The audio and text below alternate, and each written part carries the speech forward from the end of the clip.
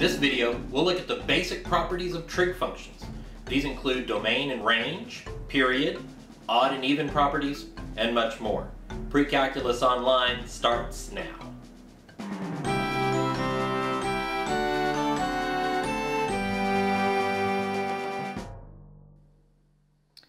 In section 6.3, we'll look at the properties of trigonometric functions.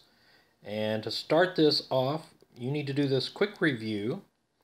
And so I'll go ahead and give you a few minutes to do that. You'll stop the video here in a second and try to complete this and then answer the questions below.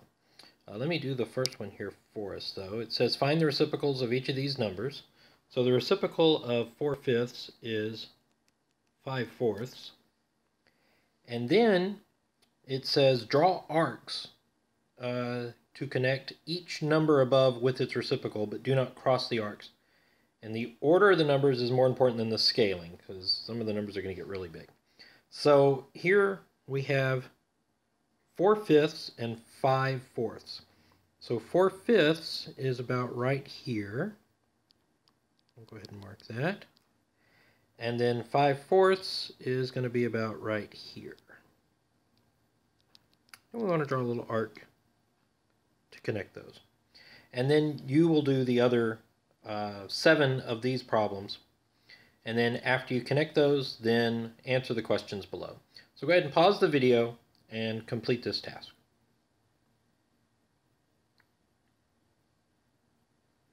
Now hopefully you had a chance to complete that exercise. Let's go ahead and fill in the reciprocals. The reciprocal of 1/2 is 2. The reciprocal of 1/3 is 3. The reciprocal of 1/4 is 4. The reciprocal of 1/5 is 5. The reciprocal of 1/10 is 10. The reciprocal of 1/100th is 100. And the reciprocal of 1,000th is 1,000. All right, now let's put these in order. I'll sort of use some different colors here. So the reciprocal of 1/2 is 2. We'll put it right here. And the reciprocal of 1/3 is 3.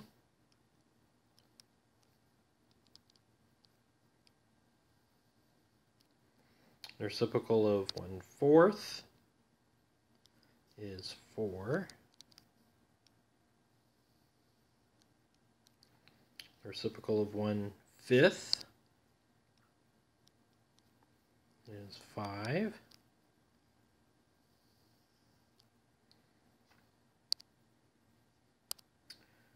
The reciprocal of 1/10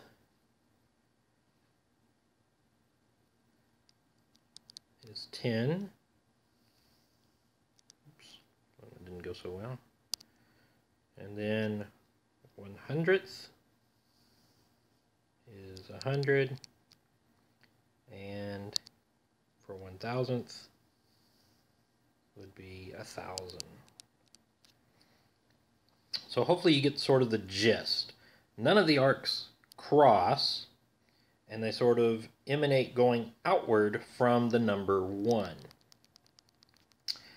The answer to the questions. As the number n gets closer to 1, its reciprocal 1/n gets closer to. So let me answer this one in red. As your number gets closer to 1, and this could be from either side, the reciprocal also gets closer to 1. So you can see how the arcs are sort of coming in toward number 1. So as n gets closer to 1, the reciprocal gets closer to 1. In calculus, you would probably write n approaches 1, and then 1/n approaches 1 as well. The next one would be, let me do this in this light blue color, as n gets closer to 0, so now I'm moving closer to 0, the reciprocal 1/n gets closer to, and this one just sort of goes on forever this way. So as n gets closer to 0, and we're going to assume this is from the positive side, because we're dealing with positive numbers right now, then its reciprocal gets closer to infinity. So the closer the number you want to take the reciprocal of gets closer to 0, then the further away it goes, and it just sort of explodes on us. In calculus, you would write as n approaches 0, and to say that it's from the positive side, you would use a little plus symbol there. Then 1 over n goes to infinity. And the last one, number 3, as n increases without bound, so that would be going toward infinity, the reciprocal 1 over n goes toward 0. And that's the opposite statement here. As n goes to infinity, then 1 over n approaches 0. And you could even say it approaches from the positive side, but that's okay. So the idea here is the following. As the number n gets closer to 0, the reciprocal grows without bound to infinity, or if it's getting closer to 0 on the negative side, it goes to negative infinity. And as n increases without bound, the reciprocal gets closer to 0. So there's some sort of related in an inverse type fashion.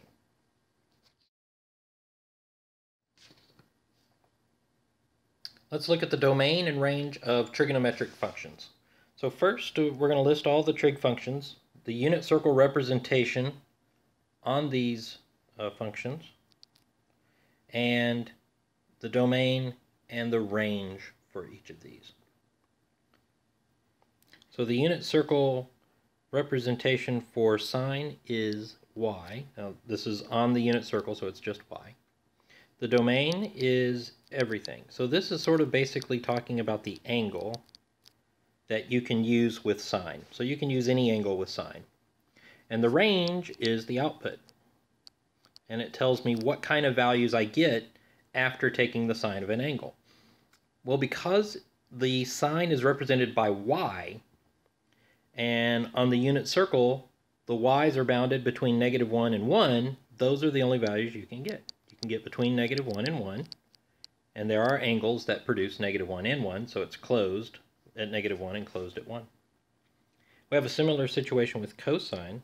The unit circle representation for cosine of an angle is x. We can use any angle we want, so that's -infinity to infinity, and the unit circle is bounded in the x direction between -1 and 1, so we have -1 to 1. Tangent is a little different. The unit circle representation for tangent is y over x. And then the question is, what angles can we take the tangent of? We can take the tangent of all real numbers, except the odd multiples of pi over 2. And the question is, why is that the case? Well, if I draw a little unit circle right here, the problem is that the tangent is represented by y over x. And so if x is equal to 0, then that's a problem. You can't have that. So the question then becomes, where is x equal to 0? And on the basic unit circle, it's in these two spots. And this is pi over 2, and this is 3 pi over 2. And then if you keep going around the circle, you would have 5 pi over 2 and 7 pi over 2. You could even have negative pi over 2, negative 3 pi over 2, etc. And so it turns out to be all the odd multiples of pi over 2. For the range, you can actually get any number as the result of taking the tangent of some angle. So the range is -infinity to infinity.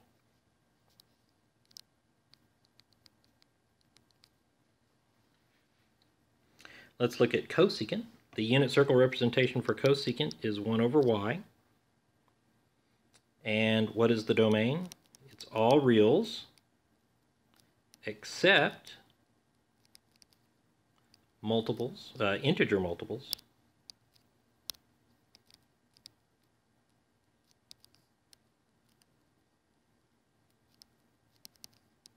of pi. Again, let's look at the unit circle representation. And we have y in the denominator. So if y is equal to 0, that's bad. But where is y equal to 0? In these spots here. At 0 and pi, and then 2 pi, and then 3 pi, etc. And so it's any multiple of pi.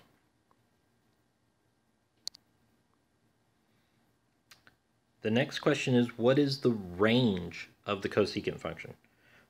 The range of the cosecant function is based on the range of sine. Because sine is y, the cosecant function is the reciprocal of that. This is why we did the reciprocal exercise to start with.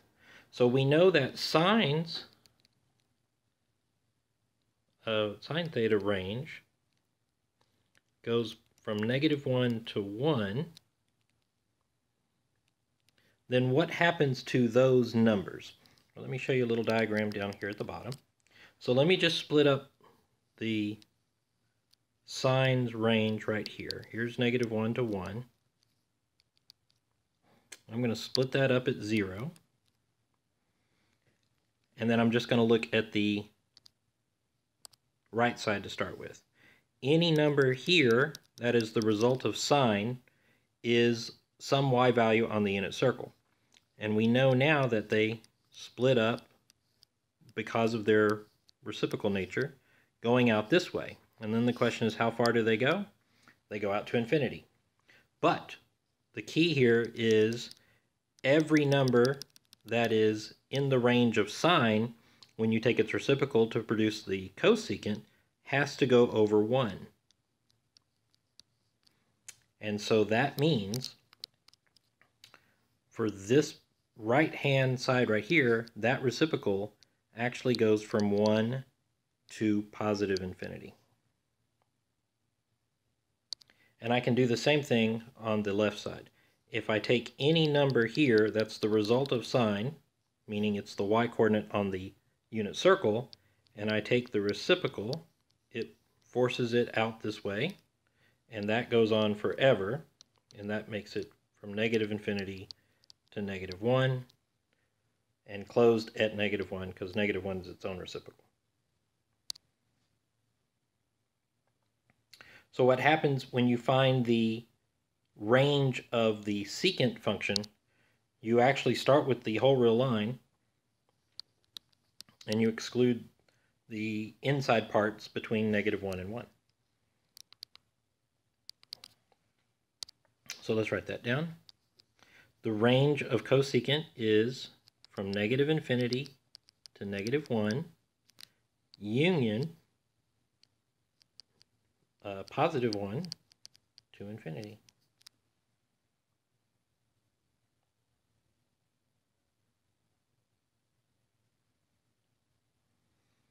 Let's take a look at secant. Secant is 1 over x. So we're going to use the same domain as we did for tangent because of the x in the denominator.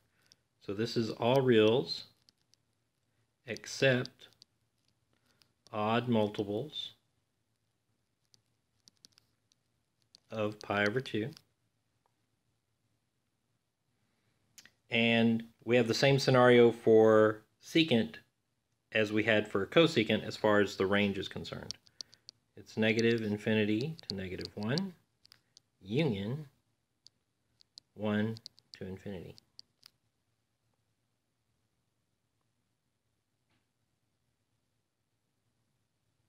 For cotangent, we have x over y. Because of the y in the denominator, we have the same domain as cosecant. All reals except integer multiples of pi, and you can in fact get any number as the result of taking the cotangent of an angle.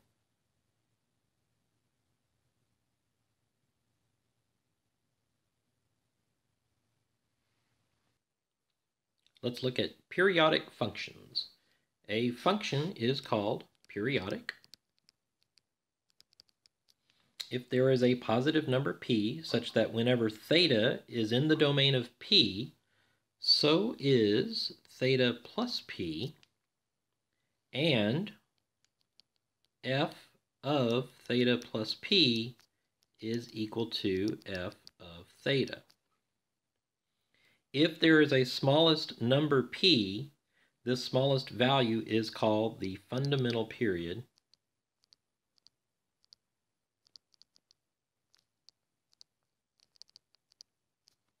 of f. Now normally we just call it the period and leave it at that. So basically what a periodic function is something that sort of repeats on a regular basis. So you can think about lunar cycles with the full moon and the new moon and waning moon and stuff like that. That repeats every 28 days, so that's the period of the lunar cycle. You can think about the Earth revolving around the sun. That repeats every 365 or so days. So the period of the Earth revolving around the sun is 365 days. Trigonometric functions have periods as well. So the trig functions that have a period of 2 pi, in other words, they repeat every 2 pi, or 360 degrees, is sine, cosine, and their reciprocals, secant and cosecant. However, it doesn't take as long for tangent and cotangent to repeat. It only takes pi. So the period of tangent and cotangent is pi, or 180 degrees. Now we can use this to solve for values when the angle that we're given is much larger than what would be found in the unit circle. For example, example 1, find the value of sine of 49 pi over 6. So here's a couple of helpful hints for you to figure out how to do this. Number 1, I would ignore the pi for now and just deal with the fraction. For now. We'll bring the pi back here in a little bit. So ignore pi for now.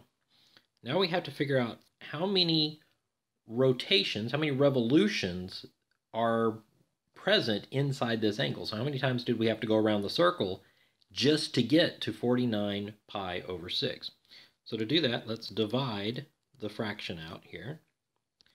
And so we're going to take 49 divided by 6. 49 divided by 6 is 8, with a remainder of 1.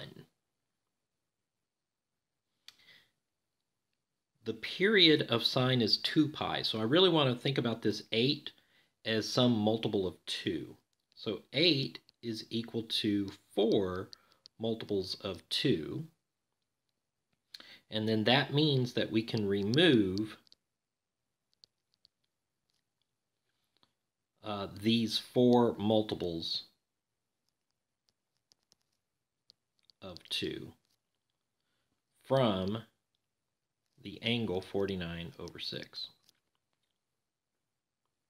So let's do that here. So 49 over 6 minus 4 multiples of 2. Now I'm using 2 instead of 2 pi because I'm ignoring the pi's for a moment. But we're going to remove this these 4 multiples of 2. Well, that would be 49 over 6. 4 times 2 is really 8. 8 times 6 is 48. So this is 48 over 6. And this is 1 over 6. Well, this equation here, this is the same as 49 pi over 6 minus 4 times 2 pi, so there's where the period is, 2 pi, and that's going to be equal to 1/6 of pi, which is just pi over 6. So using the period information about sine, what we really want here is the sine of 49 pi over 6 is equal to the sine of pi over 6 because of the period. And that would be 1/2.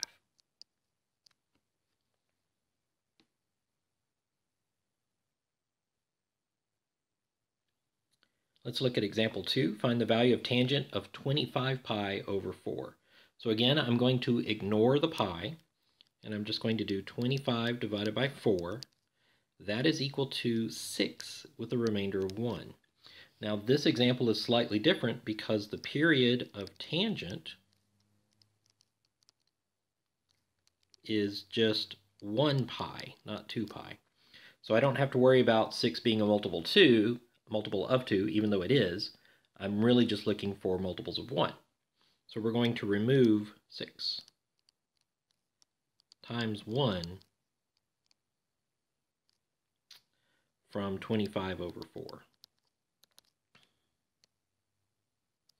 So that would give me 25 over 4 minus 6. But 6, when you represent that as a fraction of 4s, would be 24 over 4. And 25 over 4 minus 24 over 4 is 1/4. So this is going to be the equivalent of pi over 4 once we bring the pi's back in. So the tangent of 25 pi over 4 is the same as the tangent of pi over 4 once we remove the extra periods. And tangent of pi over 4 is 1.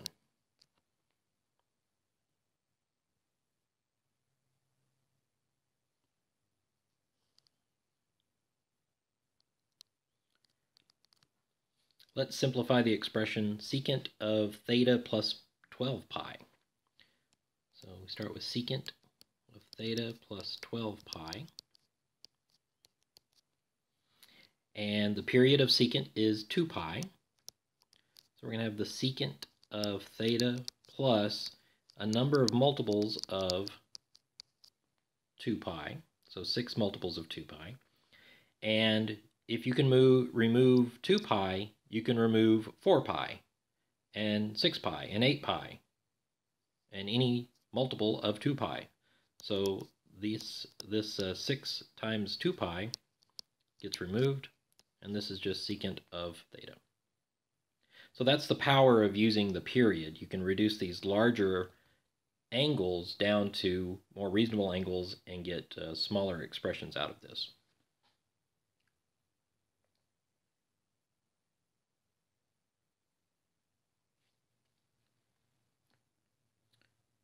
Let's examine the sign of the trigonometric functions.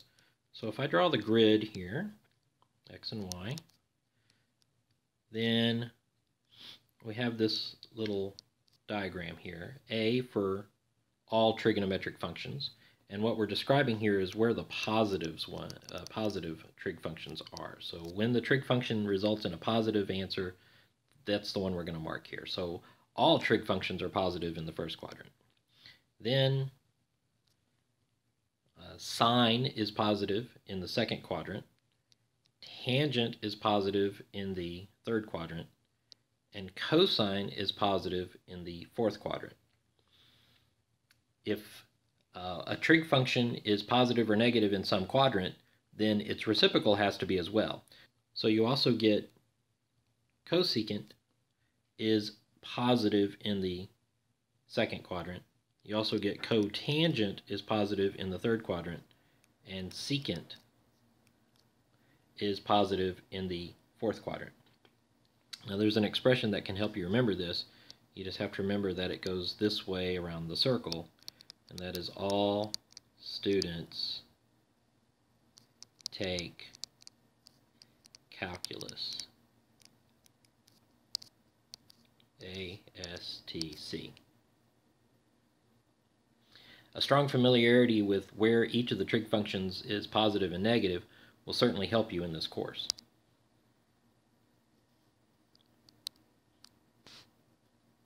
Example 4. If sine of theta is less than 0, which means negative, and cosine of theta is less than 0, also negative, in which quadrant is theta? So one way that you can do this is you can sort of make a little diagram. And I'm going to use red for representing the sine of theta is negative. Well, we know that the sine of theta is represented by the y. So where the sine of theta would be negative would be down here in quadrants 3 and 4. And now let me use this blue color to represent where cosine is negative. Well, cosine is represented by x, so we want x is less than 0.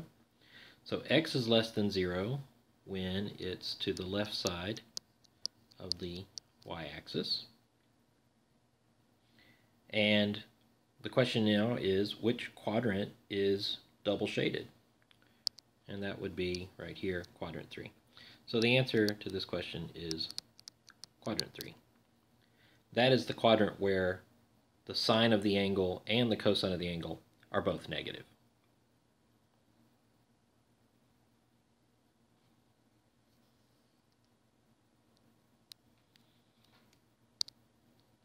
Let's look at some identities. So first we have the reciprocal identities. Cosecant of theta is equal to 1 over sine theta. We have secant theta is equal to 1 over cosine theta. And we have cotangent theta is equal to 1 over tangent theta. And then we have the quotient identities. Tangent of theta is equal to sine of theta over cosine theta.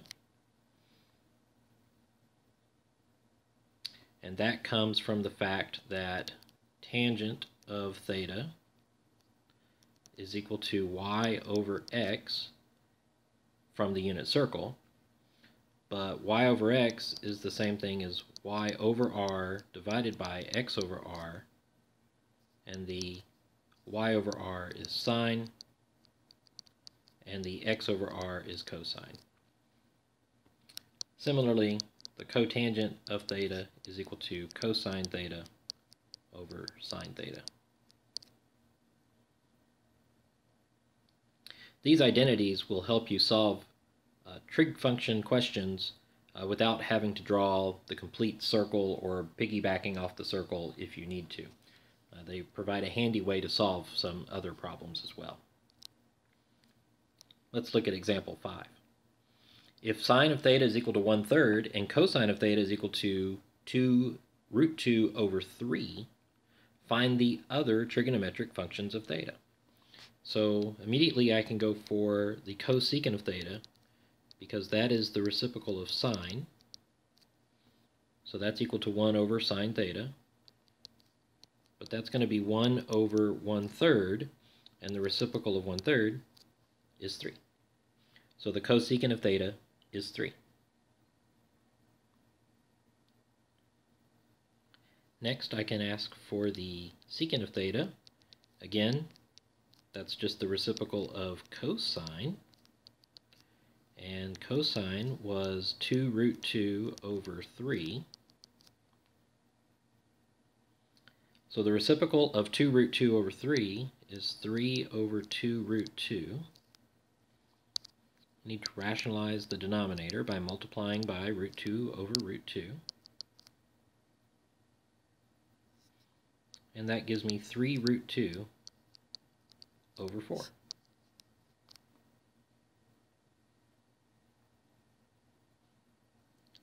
Next, I can compute tangent of theta. Tangent of theta is the sine of theta over the cosine of theta, which would be 1/3 divided by 2√2 over 3.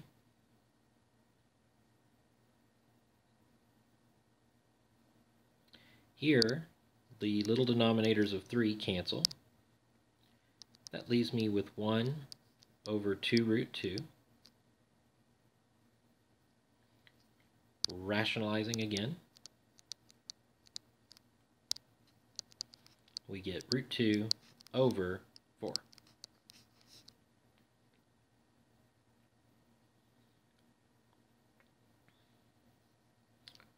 Finally, I want to find the cotangent of theta.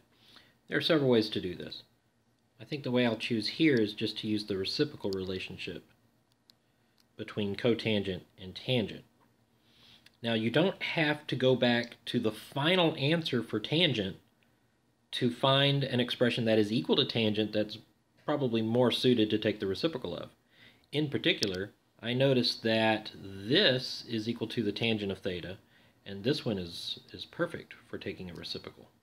So let me use that one. This is going to be equal to 1 over 2 root 2, but the reciprocal of a reciprocal is just the number itself. So that's just 2 root 2. And that was fantastically easy. Now, could you have taken the reciprocal of root 2 over 4, this guy right here? Sure. But then you'd have to rationalize the denominator again and simplify all of that, and you would still get 2 root 2. So there's not a wrong way to do this. There's maybe just a more elegant way of doing it.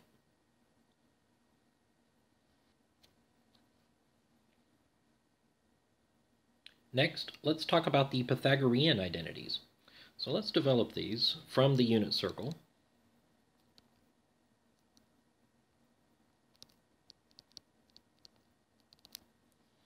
So basically we have this, the unit circle, and I'm just going to pick a representative point, call this theta, the angle, standard position, and then this point here is x comma y. It's a unit circle, so the radius is 1, and we know that the equation of the unit circle is x squared plus y squared equals 1. That's just the equation of a circle centered at the origin with a radius of 1. And if you don't remember that, you can actually very simply draw this altitude here, and then this becomes x, this becomes y, and you use the Pythagorean theorem. That's why these are called the Pythagorean identities. But what else do we know about this point? Well, since it's on the unit circle, we can reference it, the point, based on the angle theta. The x-coordinate is the cosine of theta, and the y-coordinate is the sine of theta. So if I move these into position here, this becomes cosine of theta squared plus sine of theta squared is equal to 1. There is a shortcut way of writing powers of trig functions after you've evaluated them. What they do is they move the square onto the function itself. So you read this as cosine squared of theta plus sine squared of theta is equal to 1. And more commonly, we usually write the sine first. I don't know why, but we do. So a lot of times you'll just hear people rattle off this identity as sine squared theta plus cosine squared theta equals 1. And that's the Pythagorean identity, because it comes from the Pythagorean theorem. And that's one of them. There are two others. But these are must-know identities right here. Let's go ahead and develop the other two identities. I'm going to start with our basic Pythagorean identity. And then I'm going to divide all three parts by cosine squared of theta. Since I'm dividing by the same quantity, it's still equal. And then what does that result in? Well, sine squared of theta over cosine squared theta can be rewritten as sine theta over cosine theta squared plus, next, cosine squared theta over cosine squared theta cancels and gives me a 1. And 1 over cosine squared theta simplifies to 1 over cosine theta, that quantity squared. Then I can simplify the insides of the parentheses. So this interior here becomes tangent. So sine theta over cosine theta is tangent, and it's squared, so I'll put the squared on the tangent, plus 1. And now simplifying 1 over cosine theta, that gives me secant theta. So this is a second Pythagorean identity, which I encourage you to memorize, but if you forget it, you can always simply derive it using the original one and dividing by cosine squared of theta. And there's also a third one, and that third one is cotangent squared theta plus 1 is equal to cosecant squared theta. And there's an obvious relationship here. If you take the tangent Pythagorean identity and just turn these trig functions into their cofunctions, then you get the same identity. So tangent becomes cotangent squared theta, and then secant squared theta becomes cosecant squared theta. But these are good ones to know. They come up fairly frequently, and I would encourage you to memorize them.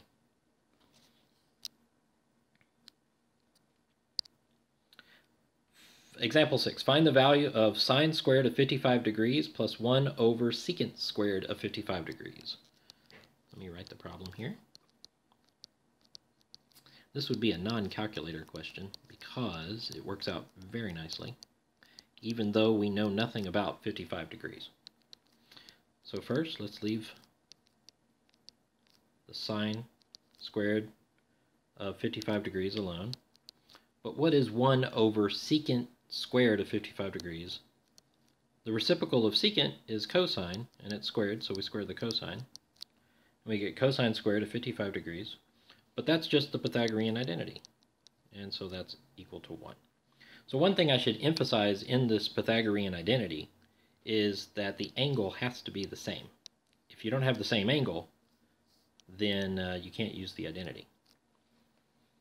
So when it says sine squared of theta plus cosine squared of theta, it's the same theta. So you have to use the same angle in order to use the Pythagorean identity.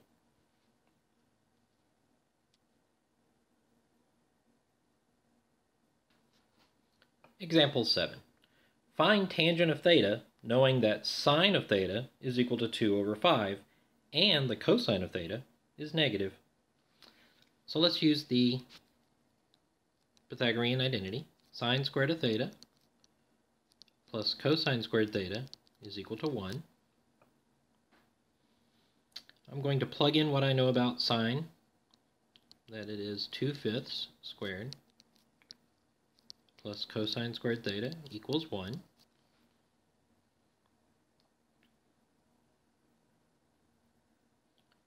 Two-fifths squared is 4 over 25. Everything else is the same.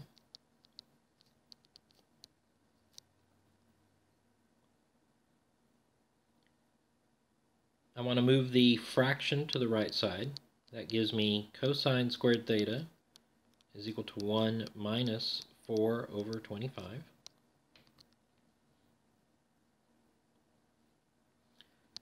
Simplifying the fraction, I get cosine squared theta is equal to 21 over 25.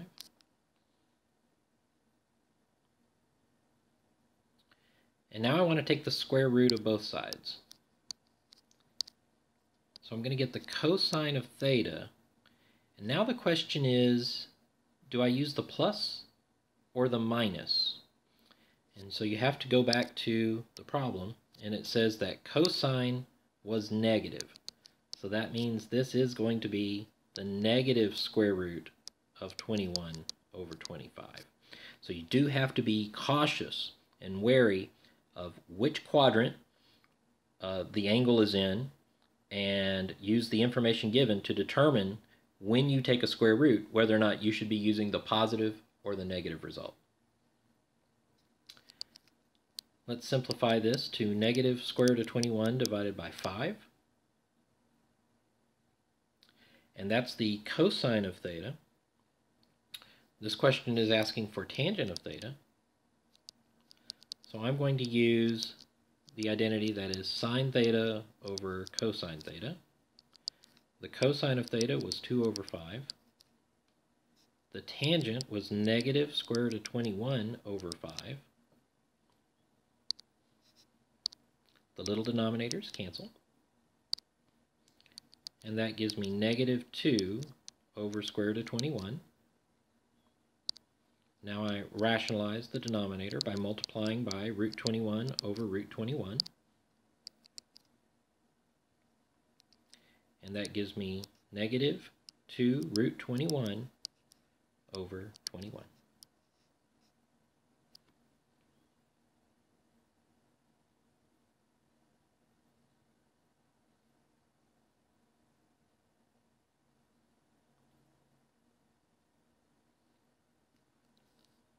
All right, let's take a look at another property, the odd and even properties. Now these are the same as they are for any sort of algebraic function that you may have studied in college algebra.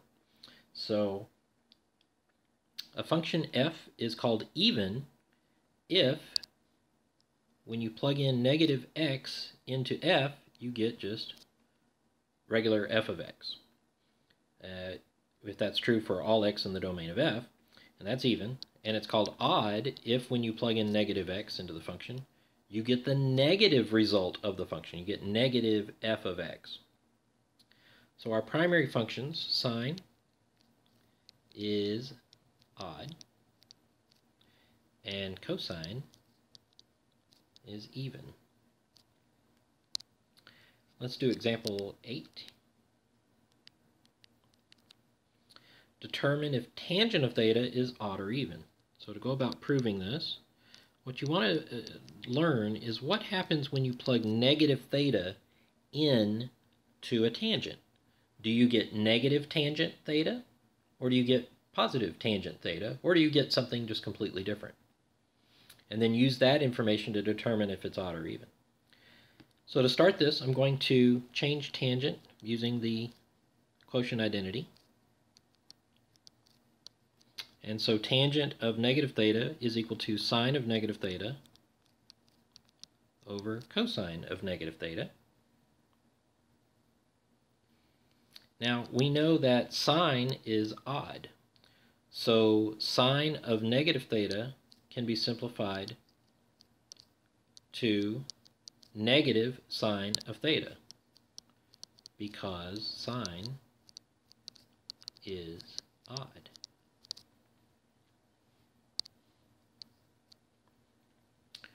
In the denominator, cosine of negative theta is going to be equal to the cosine of theta because cosine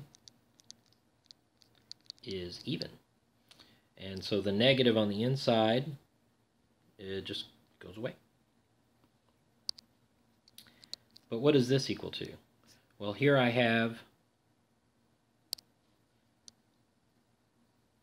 sine over cosine, and there's a negative in front, but sine over cosine is tangent of theta. So we have that tangent of negative theta is equal to negative tangent of theta. That means that tangent is odd.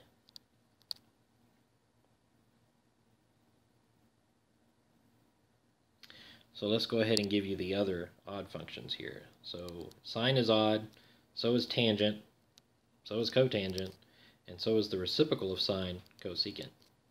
And the only even functions are cosine and secant. It would be helpful to memorize these, at least the first two, sine and cosine, and then you can derive the others as needed. But these will help you get you out of a jam when you have negatives inside the function.